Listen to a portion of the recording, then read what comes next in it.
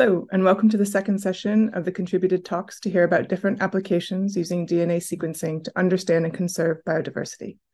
My name is Lawniczak, and I'll be chairing this session, which is focused on DNA barcoding applications. We're going to hear from Vanessa Mata, Ethan Ross, Tom Wilding, Thomas Revich, and Natasha DeVere, and then we'll have an open Q&A with the speakers. So please do send your questions in, tagging the speaker or speakers you'd like to hear from. See you shortly.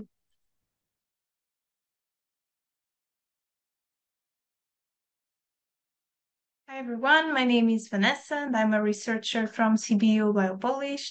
I have been working mostly with dietary studies using DNA metabarcoding, but today I will be talking about the use of this technique for the study of nocturnal insects. So, as you know, there's evidence that insects are declining worldwide, with many groups like bees, butterflies, and moths showing rapid declines. Land use change, and in particular agriculture, has been pointed as one of the main drivers of this decline, but climate change and invasive species are likely to play major roles in the next years. And more than losing species richness, we are likely to observe major changes in communities with shifts in species composition and abundance, as well as in functional groups and traits. However, monitoring insects is not an easy task due to their huge taxonomic diversity and the need of expert taxonomists, which for a number of reasons are a rarity these days. Also, to fully understand the effects of anthropogenic drivers, large sample sizes are often required, which further difficults the job of ecologists. So how can we move forward? So DNA metabarcoding has come up as a valuable approach to study arthropod communities, as it allows multiple species to be identified from a complex mixture of specimens. There have been several methodological developments in how this is best achieved, but the end message is that the method can be used to study a large number of sites over repeated and long time periods, while obtaining high taxonomic resolution for a wide diversity of arthropods, thus allowing us to study ecological gradients over time. So I will now present you a case study in which we were interested in understanding how traditional agricultural habitats can contribute to insect conservation. So we assessed how species richness and community composition varied between traditional agricultural and semi-natural habitats, as well as life history traits of these communities varied across habitats. So we conducted our study in Northeast Portugal within the Tua Valley Natural Park, and we selected 4 habitat types to sample. 2 agricultural habitats, so vineyards and olive groves, and 2 semi-natural habitats, cork oak woodlands, and riparian galleries. So fieldwork was carried for 5 consecutive days on each summer month, using light traps with solar sensors, which were active from sunset to sunrise. And in the end, the bags that were within the bucket containing the insects were frozen at -20 degrees, and specimens were then transferred to tubes with ethanol. In the lab, samples were dried and grinded to obtain a homogenized powder, and up to 3 extraction replicates were performed per sample. They were then amplified through PCR using general arthropod parameters targeting CO1 and sequenced in an Illumina platform and then bioinformatically processed. So moving on to results. From the 144 samples, we were able to detect 20 orders of arthropods belonging to over 170 families, from which we could identify more than 650 species, and from those more than 400 of those were moths. So regarding O2 diversity, both habitat and season played a role in species richness, and we can see that olive groves in July recorded highest values, while the lowest values were recorded in vineyards in September. However, when comparing these to distinctiveness, which is related with phylogenetic diversity of the arthropods present in the sample, we can see that the pattern is slightly different. So riverine areas show the highest values in both seasons, okay? And in this case, unlike with species richness, you can see the same pattern in both seasons, while here the most diverse habitat depends on the season, which is then, of course, supported by our statistical tests. So regarding species composition, although there were significant differences between habitats and seasons, with some species being more common in cork oak woodlands and others in vineyards, time played a major role in the structure of our communities. So these are samples collected in July, and these are samples collected in September. And you can see that this is the major structuring factor in our samples. So this highlights how careful we need to be when monitoring and comparing insect communities, as their seasonal fluctuations are really well defined and might obscure results when we're trying to make comparisons that are not made in equivalent timeframes. So moving on to life traits and how they vary across habitats, we can see that larger species are present in September and in cork oak and riverine habitats. Also, cork oak woodlands presented more monophagous species, so species that are more specialists, and overall July showed more polyphagous species, and September more detritivorous species. So to wrap up, as expected, metabarcoding allowed us to achieve a high sampling effort in space and time, providing us high taxonomic resolution and specimen identification, which further allowed us to infer traits and assess how they are affected by anthropogenic impacts. I have to add that what I presented here is the result of a master thesis in which the student participated in fieldwork, helped in the lab, compiled all the moth traits, and performed the statistical analysis. So this would have been virtually impossible to do with traditional taxonomic methods, and the amount and time and expertise required to process all those samples and specimens could take years and years of the student's life. And this really showcases how this kind of methods can speed up our understanding of insect communities. Of course, as any method, DNA metabarcoding is not perfect. So for now, we're still unable to easily estimate species abundances or biomass, and the success of species identification is hugely dependent on the existence of comprehensive DNA reference collections, which for moths are quite okay-ish, but for many super diverse groups like beetles and flies are still far behind. So to conclude, we found that species richness varies between habitats and seasons, while distinctiveness also varied across habitats, but similarly across seasons. Species composition varied slightly across habitats, with some species occurring more often or being exclusive of agricultural habitats, but communities were mostly structured by temporal patterns. Finally, species traits varied across habitats, which might have important impacts on ecosystem services. So even though we already can make some inferences with this data, we did a more extended version of the study over a 6-month period, collecting a total of 570 samples, which we are currently analyzing and hope to publish soon.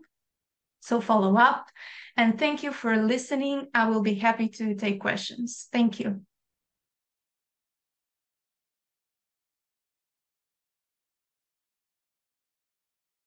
Hi everyone, I'm Ethan and welcome to my talk on the work I've been doing with DNA barcoding of SEAGRASS associated biodiversity and the use of optical nanopore sequencing in that. And thanks to BG23 for inviting me to present. So just a quick introduction to the habitats I work on. So I work on Scottish seagrass beds, incredibly biodiverse habitats, hundreds of different species, always a pleasure to visit. But this biodiversity is super important. So the seagrass sort of supports multiple ecosystem services. The big mentioned a lot is so really good at drawing down atmospheric carbon and storing that. What's not so great though is the fact that we've lost 39% of our seagrass since the 1980s here in the UK. But there is now legislation in place to protect that seagrass, and there's an increasing number of active restoration projects all around the coast. So that's really great. So in terms of my PhD project, I look at molecular methods for monitoring seagrass biodiversity. So the first part of that is DNA barcoding. So far I've been focusing on the cytochrome oxidase 1 region.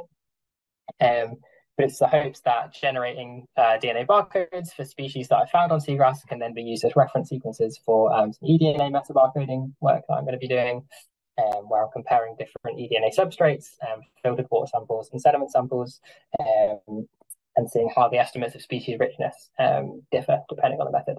But for now, for this presentation, we're focusing mainly on the barcoding side of things. So when I started the project, I just wanted a quick overview of the CO1 barcode coverage for seagrass-associated invertebrates. So I got a big list of all the invertebrate species that have been found on seagrass in the UK, and then worked out which of them already had CO1 barcodes and which of them didn't. And I was using bold as a kind of reference. You can see it's pretty good. Like a lot of species already have CO1 barcodes, but there's still quite a few gaps represented by the grey bars. So still work to be done. So, trying to fill some of those gaps, I've been collecting invertebrates from seagrass beds on the west coast of Scotland. I've been identifying them morphologically, ideally to species level. And then DNA barcoding, so pulling tissue, extracting DNA, amplifying the CO1 barcode and getting that sequenced. I began the project using Sanger sequencing, which is still kind of the gold standard for DNA barcoding. But I was quickly introduced to Oxford nanopore sequencing as a potential alternative based on these two seminal papers. First of which in 2021 developed a tool called ONT Barcoder, which I'll be using and explain later down in this talk. So as a first case study, I picked 68 of these specimens to be sequenced, representing 44 morphospecies. And I wanted to compare two metrics between the Sanger and the Oxford nanopore sequences. First is sequence similarity. So if you get a Sanger sequence, is it the same as a sequence you get from Oxford nanopore, given the same specimen? And also recovery rate. So how many sequences do you actually get back that are useful from either method? So in terms of quick methods for Sanger sequencing, it was pretty classic. So PCR using universal primers, no tags or anything. Once I got an amplicon, cleaned that up with a PCR cleanup kit, sent it off for Sanger sequencing, so sent off the forward and reverse read. And then once they were returned to me, I trimmed them, removed the primers, and created a config in Genius. And if the sequence came rubbish after the off, I repeated the PCR and repeated the process to try and get a better sequence. For the ONT, this data is based on 2 runs that I've done. So use the same primers as I did for the Sanger sequencing, but this time they were tagged, which I'll talk about in a minute. Once I got tagged amplicons, I pulled them and ran them through an R10 flongle. Base called using Guppy, and then the base called reads were put through ONT Barcoder, which separates them back out into individual species based on the tag combinations. So PCR with the tag primers, what does that look like? It's just the same universal primers for CO1. So in this case, it's LCO and HCO. But on the end of the primer sequence are 13 base pair tags. And I got these tags from the Cuba et al. 2023 paper. So I've been doing my PCRs in plates, and then O represents a unique tag combination, which corresponds to a unique species. So again, flongle sequencing. So flongles are the single-use sort of medium output flow cells from Oxford nanopore. So very up-to-date chemistry. Again, base called through Guppy and then put through ONT Barcoder. And briefly, how ONT Barcoder works is it creates a consensus sequence based on the reads, first by length. So if they're the same length, it will try and condense them into a consensus. If they differ in length, it will try and do it based on sequence similarity. So sequences that are like more than 90% similar will try and be condensed. And in a situation where it looks like you've introduced things like stop codons, it will attempt to fix the barcode sequence artificially. So results. Of the 68 specimens, I recovered 63 Sanger sequences for them, which is pretty good. But the ONT recovery was actually 67, so all but one, which is a little bit better. Of the two methods, I got 62 sequences. 62 specimens had a sequence from both methods. 50 of those are just identical to each other, so no differences. 59 were more than 99% similar. So that equates to 1 to 4 base pair differences between the two methods. And 3 were just awful. And these 3 really represent kind of rubbish in, rubbish out. So it was either bacterial contamination or some symbiont that really caused either the Sanger and also the ONT sequence to just be pretty poor and low sequence similarity. I was also interested to see the impact of amplicon concentration input into the ONT. So I artificially diluted several PCR products. And you can see here that as you increase amplicon concentration input per specimen, you increase the number of sequences you do multiplex, which makes sense. The green line represents 25 reads, which is approximately what ONT barcoder suggests you need to get a good consensus sequence. So if you want 25 or more reads, based on this, typically you need input 5 or more nanogram per microliter. Now switching that onto the x-axis, so that red dotted line represents that 25 read threshold again. Now I'm looking at number of ambiguous spaces. So if you don't have enough copies to make a consensus sequence, ONT barcoder will start introducing ends or ambiguous spaces into your sequences.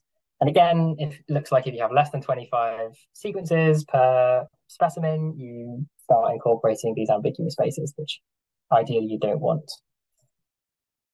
A quick thing that ONT has over Sanger sequence is the ability to deal with misamplification. So in these scenarios, imagine these are lanes and a gel, and you amplified multiple products in your PCR. This is usually a death sentence for Sanger sequencing because they all get jumbled up, sequenced together, and your chromatogram looks awful.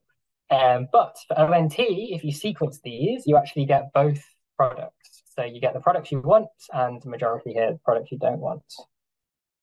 And you can actually use an existing reference sequence or a reference sequence of a species that's closely related to actually pull the reads that you actually want out of that big pool. So actually sequences that will come back as rubbish from Sanger sequences actually can be kind of retained using the ONT, which is a pretty good bonus.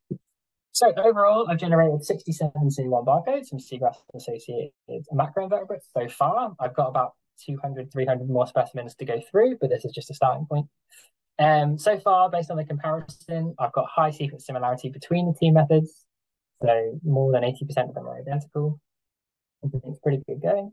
And the ONT showed higher recovery rate than the Sanger sequence. It's also pretty good. So combined, I think this is really a good case to use ONT sequencing using flongles as an alternative to Sanger sequencing, depending on the scale of your project. Obviously, if you've got hundreds of specimens, it might be more suitable than if you just had a handful. Thanks to my funders, the coastal communities that have helped with the fieldwork, hosting me, and also 3 of the undergrads that have been helping me with fieldwork too. And here are some references for the papers I've made reference to. Thank you very much for listening.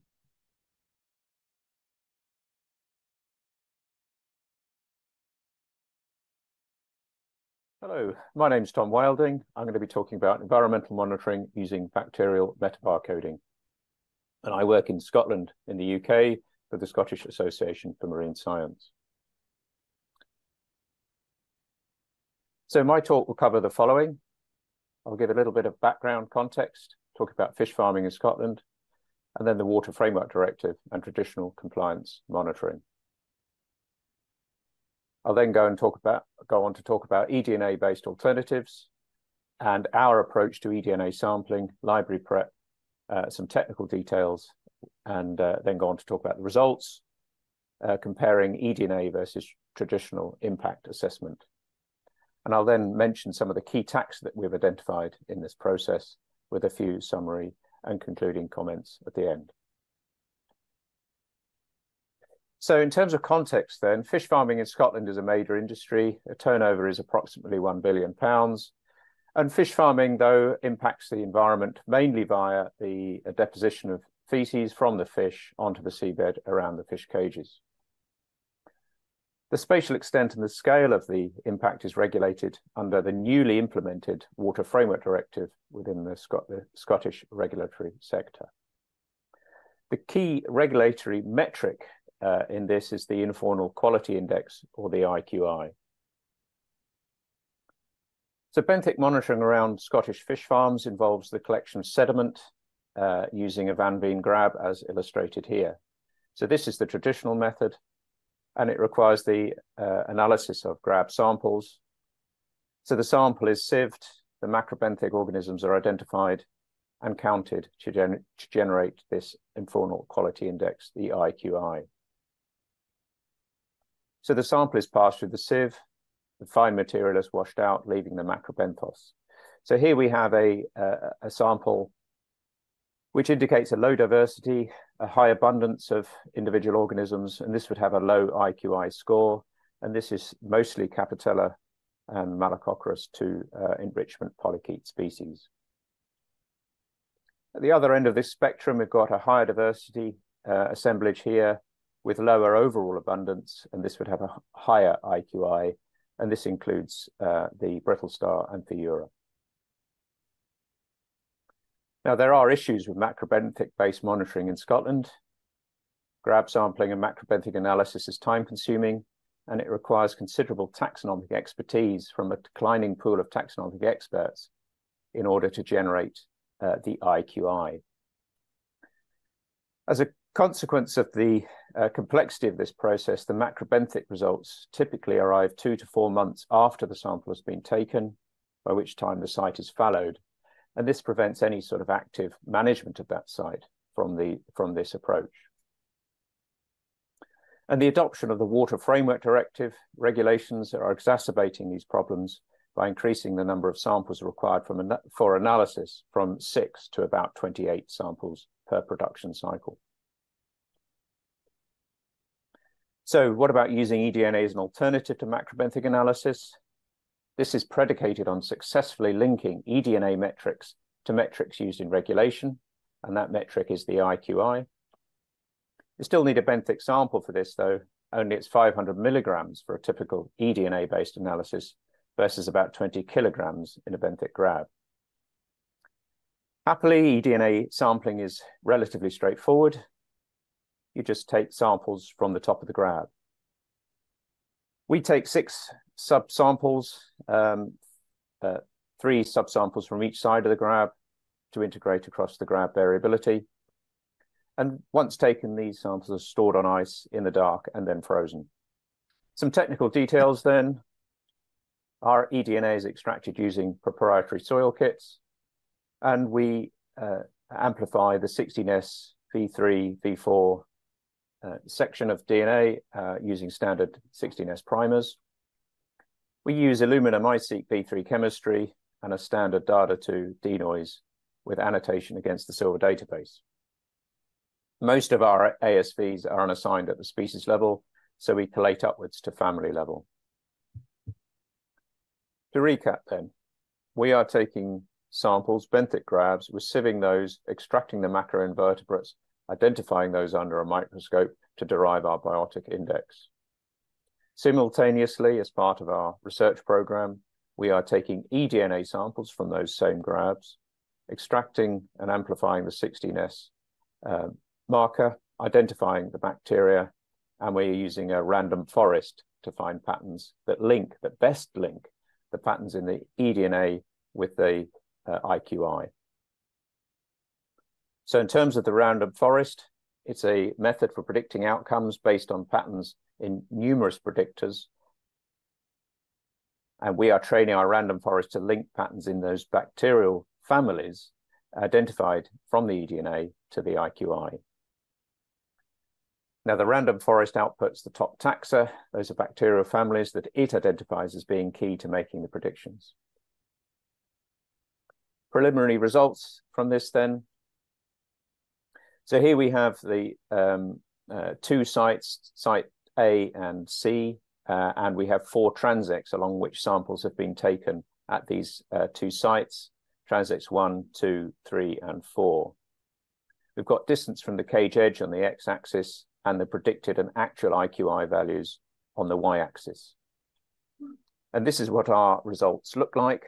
The predicted values are shown in pink, the actual values are shown in blue, and the main take-home message from this is that the predicted and actual IQI values align very closely. And there's a very steep increase in the IQI as a function of distance from the cage edge. In terms of understanding the predictive power of the random forest, we could look, or we can use the random forest to identify key taxa. And most of the key taxa that are identified in the random forest show strong linear correlations with the IQI. So here we have the IQI on the y-axis and the log read count for these individual families of bacteria on the x-axis. Many of the key taxa that are identified are involved in sulfur metabolism, and some of these, as indicated here, some of these are sulfate reducing or likely to include sulfate reducing bacteria, and others are likely to include sulfide oxidizing bacteria. Furthermore, we can look at the relationship between individual macrobenthic, individual members of the macrobenthos. So this is Capitella here, Malacochorus and Amphiura, against all of those families that are identified as being key. So here we can see that Capitella and Malacochorus, for example, are negatively correlated to this particular family here, indicating that this family is indicative of higher IQI scores. So we can link our eDNA-based approach back down to, or back around to, the macrobenthic community. To summarize then, regulatory changes have increased the macrobenthic analysis demand beyond the current sector's capacity to deliver that. And we have shown that our random forests, trained on corresponding bacterial patterns, can accurately predict macrobenthic metrics. Furthermore, the key bacterial indicator taxa include many that are linked to sulfur metabolism and key macrobenthic groups. And our eDNA-based monitoring approach is being adopted by the Scottish regulator. I would like to acknowledge all these people and all these organisations. They've all contributed to this analysis, and I'll take any questions when appropriate. Thank you.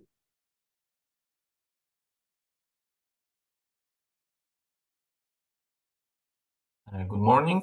My name is Tomasz Rewicz, and I am part of the Michał Grabowski lab from University of Łódź. And we are part of the Polish Barcode of Life initiative and also BGE consortium. And today I would like to present our studies about DNA barcoding of aquatic heteropterans in the BALKAN Biodiversity hotspot in the ancient Lake SKADAR. Why it is worth to present? Because SKADAR Lake is the largest lake on the Balkan Peninsula, and the lake itself is quite unique, because it is a really young lake, because it emerged only 12 centuries ago, but on the area where the really old spring system, which is 3 million years old, existing. So all those springs were flooded and the lake emerged as we can see it right now. And it's really unique level of biodiversity and is well-known hotspot with the high level of endemicity, especially in the macroinvertebrates which are living there. So we are doing studies with cooperation of with University of Montenegro since 2014. It's formal cooperation, and before we were visiting the area and conducting informal cooperation with our dear friend Vladimir Pesic, which is conducting study there from University of Montenegro. And this studies was co-funded by project that Vlado Pesic got from the Ministry of Science of Montenegro, and also with the support of Centro for Biodiversity Genomics from Guelph and University of Łódź. And the area itself is really beautiful because, as I said, it's shallow lake with a lot of different springs. Some of them are really big, some of them are tiny, but all of them are beautiful. And our sampling effort was quite good, I must say, because we covered almost all available habitats, different ones in the area of lake and the surrounding area itself, but also of the catchment and the surroundings. And our study accelerated in 2019 when with Piotr Gadawski we moved to Center for Biodiversity Genomics for 1 year research internship. And during this stay, we barcoded material from this area, from the lake itself and surrounding area. We generated almost 16,000 barcodes from Montenegro and Albania. Most of them were from arthropods, but also some mollusks and annelids. And up to now, we have 638 species identified and also 1,791 beans assigned. So our previous involvement in the area, our previous results were published in some papers, especially focused on hieronomids, which was the topic of the Piotr Gadawski thesis, also crustacean, which is the major aim of Michał Grabowski team, and also some general papers about macro benthos, zoobenthos, and also other groups. And now we would like to focus on the aquatic heteropteras, which we published this summer, and we picked the results from our long-term studies and what we have there. We generated 220 barcodes from 24 species, which were assigned to 28 beans. And from this result, we already see 4 new species for Montenegro fauna, 1 species new to Albania, and 9 new species to the SKADAR Lake area. Which means it's 60% of increase of known species in the lake itself. And probably we found 1 new species of Velia. And when we compare the results with European dataset of aquatic heteropterans, it appeared that for 4 species we generated the barcodes for the first time, and we also generated 4 new beans for well-known species. And from result itself, in case of 3 species, we found some nice patterns because we found 2 beans in the SKADAR Lake area. And in case of Hydrometros stagnorum, 1 bean was unique for area of the lake. But the second one was the one which was already known from the central, western and northern part of Europe. Because what we see on the maps on the right is the occurrence data based on GBIF on the upper map, and the available data, molecular data barcodes for Hydrometros stagnorum in the lower map. And we really see the scarcity of those results. For the Nepasin area, we also found 2 beans in the SKADAR Lake area. 1 was limited only to area of the lake, but the second one was the one which also occurring in the central and northern Europe, in Finland, Germany, and Poland. In the Notonecta maculata, also 2 beans, and they are both limited to the SKADAR Lake region. And in most of the cases, especially in this 3 that we present here, we see the scarcity of molecular data from quite big common aquatic insects. So we are not even talking about some small creatures from the dark taxa itself. So, summarizing, we provided the first comprehensive DNA barcode library of aquatic heteroptera. We extended the list of species known from the area by 60%. I mean by the lake. And we also notice new species for the countries and new beans for the, let's say, European library. And we see that this hotspot, which is the SKADAR lake, is really understudied. And it's really a threat because the area there is threatened by many different factors. And the knowledge about the macroinvertebrates, it's still really understudied, and we need to do much more and much faster. And thank you for your attention.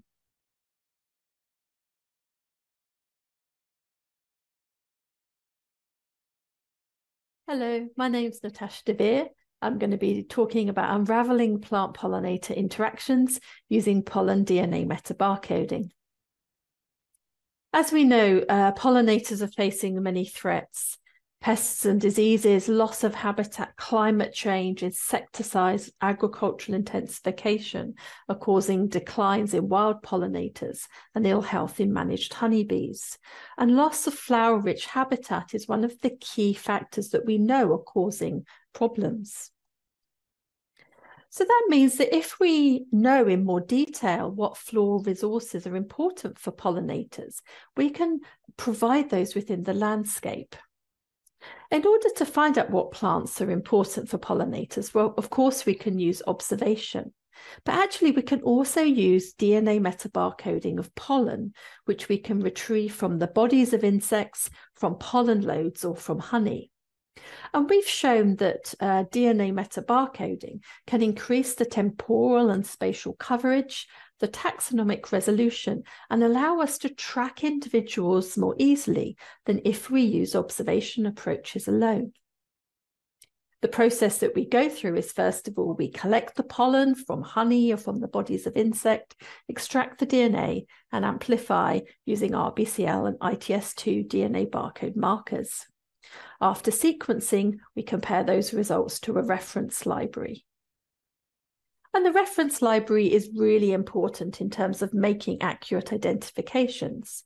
I'm going to give you some examples of work we've done in the UK, but the first thing we did was make a barcode reference library where we DNA barcoded all of the flowering plants of the UK.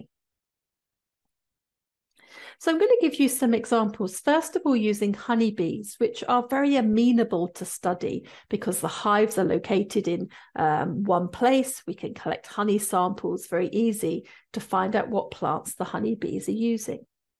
So one of our studies looked across the whole of the UK, and we collected honey samples from beekeepers in 2017.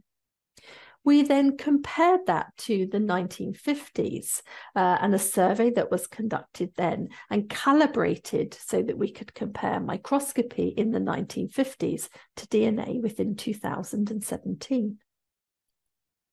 And so what were honeybees doing and how had that differed over time? Well, from the 1950s to the present day, similar plants were used by the honeybees, and there was positive correlation between the occurrence of those plants over the time periods. The same 4 plants occurred in more than 50% of samples: Rubus fruticosus, which is blackberry; Brassica, which we think was mostly oilseed rape, Brassica napus; Trifolium repens, which is white clover; and a group which contained hawthorn, apple, and cotoneaster.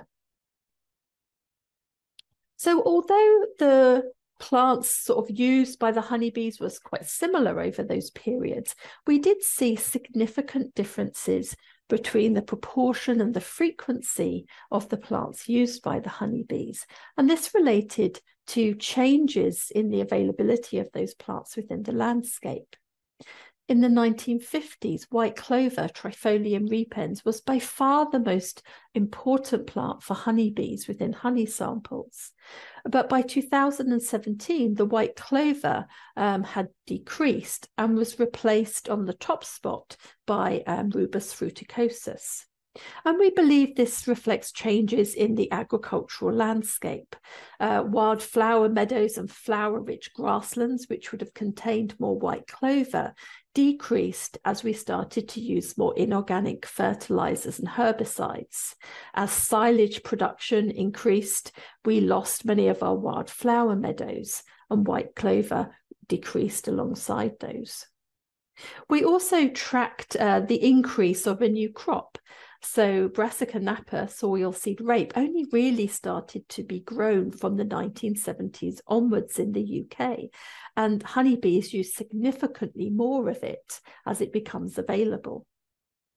And the honeybees also track the increase of an invasive species, Himalayan balsam or Impatiens glandulifera.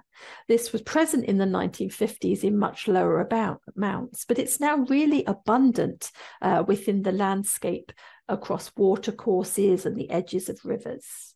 It can cause problems for the original vegetation of the site, and it can block up waterways.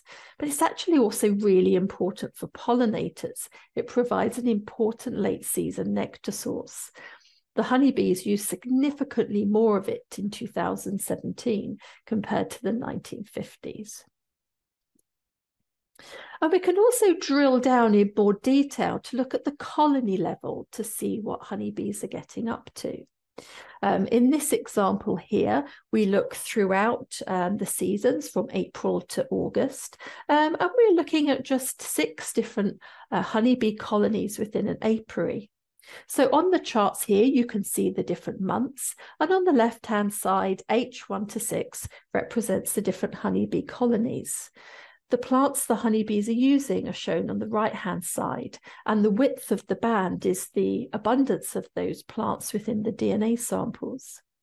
And if we have a look at July and August, we can see by far the most abundant plants that are being used are Rubus fruticosus, blackberry, and Trifolium repens, white clover. So completely corresponding to the results that we found for the UK on a much wider scale. But if we have a look at June, something completely different is happening. There's lots and lots of different plants being used, and all the honeybee colonies are using different resources. And this actually reflects resource limitation. There's not one single preferred resource which the honeybees are able to access. This relates to periods where less honey is produced, and actually we sometimes need to supplementary feed honeybee colonies at this time. Beekeepers have known about this for many years. They call it the June gap. But it's interesting that using pollen DNA metabarcoding, we can track at a very detailed level the floral resource use in honeybees, but also wild pollinators. We looked more broadly at different pollinator groups. So in this example here, within the Botanical Garden and Nature Reserve, which was next door in the National Botanic Garden of Wales, we carried out transects and sampled pollinators again throughout the season. And we compared what bumblebees, honeybees, solitary bees and hoverflies were getting up to.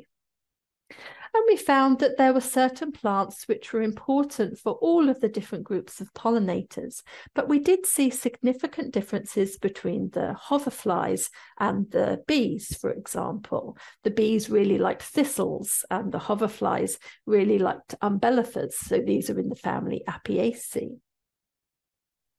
We can even track in more detail within different types of bees, such as short-tongued and long-tongued bees. As you would expect, short-tongued bees have diets which are more similar to honeybees.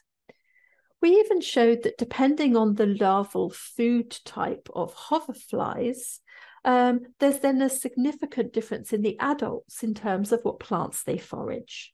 So we can start to really have a lot of detail in terms of the interactions that we see. And we've used this to make recommendation for gardeners. So if we know what plants are being used, we can ask gardeners to provide those. We know it's really important to provide food throughout the season, particularly at the beginning and the end.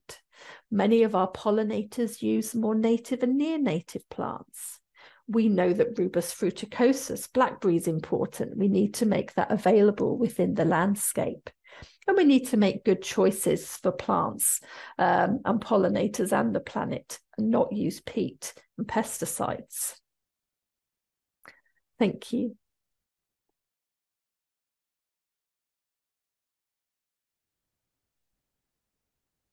Thank you very much to all the speakers for some very interesting talks. We will go over to the questions now.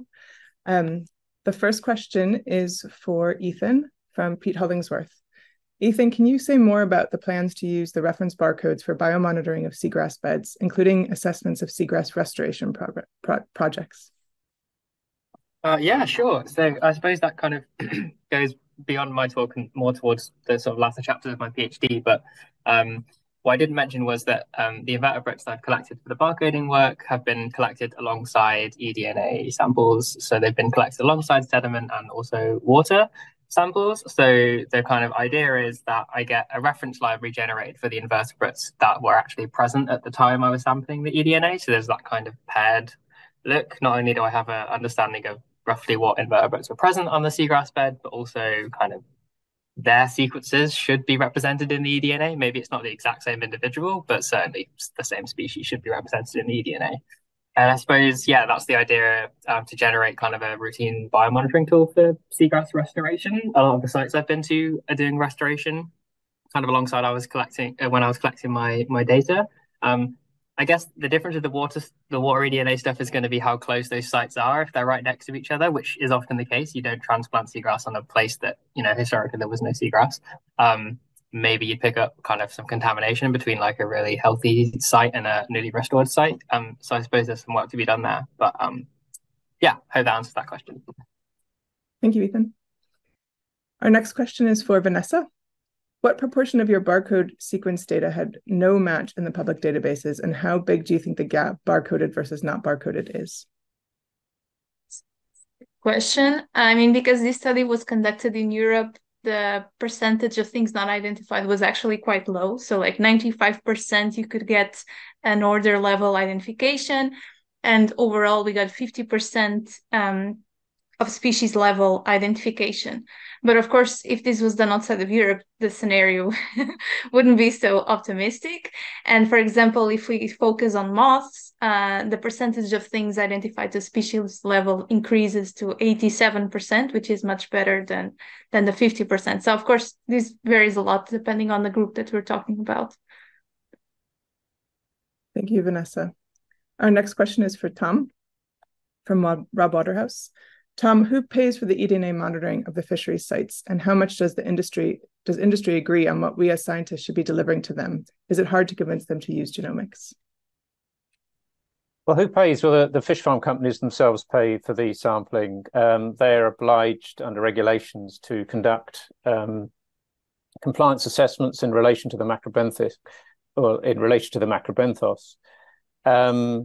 So, I mean, we're working very much with the fish farm companies and the regulators to develop this alternative methodology, which will be more cost effective than the traditional macrobenthic analysis. So replacing macrobenthic analysis with an eDNA-based approach is both more cost effective and it's much faster. So we're working with both the regulator and the industry to develop this technique. How much faster is it? Well, I mean, it depends on, well, yeah, it depends a bit, but the traditional approach is 2 to 4 months to get the macrobenthic analysis completed. You can do an eDNA-based analysis in a couple of weeks, and at a push, you could do it even quicker than that if you've got enough samples to go on the plate. Depends on how much money you want to spend on the eDNA-based approach. But it enables the eDNA-based approach will be enabling sort of near real-time assessment, and the farming companies will be able to sort of assess their trajectories of changing benthic environment in near real time, and this will help ensure that they don't exceed their regulatory consent levels. There's another question for you also about how easy you think it will be to formally incorporate eDNA analysis into the regulatory framework. Can you say a bit more about that? Yeah, well, it has already been done. So eDNA-based approaches are an option for the sector at the moment. So CIBIO, which is our national regulator, have over the last few months just introduced that. That's on the back of a pilot program that we ran, and the current program is developing developing that pilot program in much more detail. So we're taking, or we will be taking about 1,000 samples over a range of sedimentary conditions in order to train our random forest optimally. And then we will be optimizing that random forest and incorporating that into the METABAR package, which is called eDNA2IQI, which we're writing as part of our project. And that package will be made available for free on GitHub. Great. Do you need abundance data as well as presence-absence data to calculate IQI? Well, you do to calculate it as part in the traditional macrobenthic way, yes. So you would normally plectograph and then count up all of the animals and identify them. And that's why it's so laborious, because you can get literally thousands of enrichment polychaetes in a single sample, and somebody's got to count each individual one of those. That's why it takes months. Our eDNA-based approach is a pattern matching approach, so it doesn't require. We're using the number of reads per bacterial family to sort of to make that linkage between the IQI and the bacterial family. So there's no, in a sense, there's no counting required of the eDNA-based approach. Thanks, Tom. Now a question for Thomas from Pete Hollingsworth. Do you have a sense for the percent of known species to actual number of species for the aquatic HETEROPTERA in your system based on the barcode data? So, the SKADAR lake area, we have 24 species. And after we summarized the data in Europe, apparently is around 147. So it's not, let's say, really share of the all available species in Europe. Comparing to Balkans, we have 83 species, so it's, let's say, about 1/3 of that. But we have still a lot of gaps, because when we check for the available sequences, the barcodes, so from Europe, we have data only for 81 species from this 147 at all. So we still, let's say, on the low level of checking of what is known in Europe. And another question for you, Tomasz, from Dora Haybeck. I agree that Lake SKADAR has exceptional biodiversity, but it is not the only such area in the Balkans. Are other areas, such as the Dinaric karst, etc., included in your project? You generated nearly 16,000 barcodes and 600 species. How many taxonomic specialists were involved? Okay, so we focus, of course, on the SKADAR lake area, because we conducting the studies there from many years already, probably more than 15 right now. And we cooperate with Władopesic, who have really no peoples there, and it's available to collect the data and be there quite often. So our sampling campaigns was not only 2018, but also like 6 or 7 trips before. So let's say our material from there is the most abundant. Of course, we also know that in the rest of the Balkans are a lot of hotspots, and we have quite nice data set from Croatia, from freshwater crustaceans, because our colleagues Michel Jedic and Kresos Ganiec collected it and barcoded in our laboratory in Łódź. So yeah, we know, and maybe we can compare it later on, but you know, the amount of data we generated is really huge. So to the next part of this question, fortunately, we still have quite a nice background in our department, in our colleagues, about the taxonomy of freshwater macroinvertebrates. And our colleague Grzegorz, he's responsible, let's say, for heteropterans, odonates. Our next colleague, Roman Godunko, he's, I think, one of the best top specialists in Europe from the ephemeropterans, plecopterans, trichopterans. And Piotrek Gadawski, he's dealing really good with the hieronomids. So I think quite a lot of these major groups we can cover by, let's say, our own effort. But of course, it's really time consuming. So most of the matches that we have right now, they are from, let's say, some kind of obvious species that we can identify quite fast, because Grzegorz did this first, let's say, check for the whole material, and the rest of that is this automatic identification from the BOLD system. But that's why we are not, let's say, publishing everything as it is, but we are rather focusing on some parts to not only depend on this, let's say, reverse taxonomy from the BOLD, but also of the good morphological ID before we publish it. But of course, there are still some groups that we have to find some people. But the time is always the limiting factor. Thank you, Tomasz. All right, a few questions for you, Natasha.